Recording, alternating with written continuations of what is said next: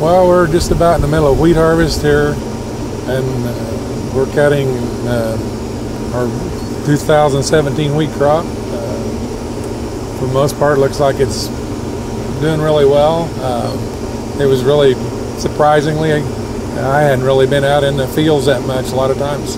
Normally I'll be in the field more, walking around and checking on them and have some idea kind of what kind of a crop we're going to be looking at. But by spending most of all spring at the Capitol, we just got out of a session just long enough to get the combines ready and get them in the field, and I never had a chance to inspect them. It seemed like every time I came home the last 2 or 3 weeks, it had rained and just was too wet to get out and look around.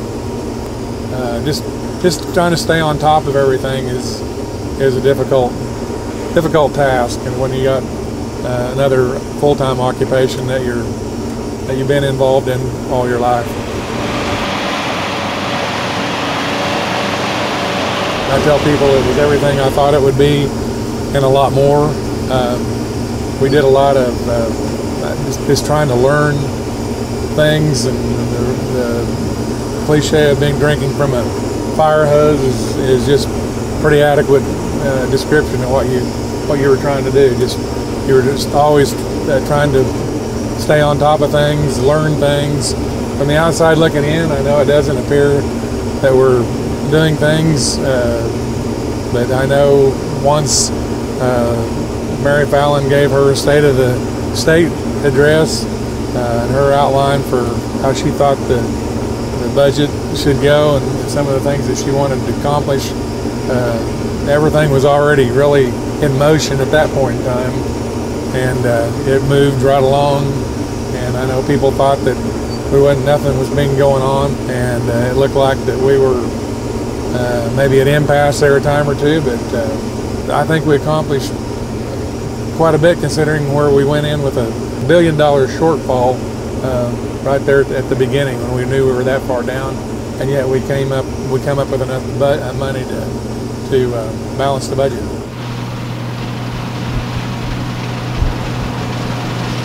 Not very many people get to do what they want to do their whole life.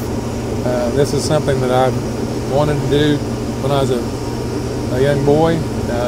Had the opportunity to start farming when my dad retired, and we built the family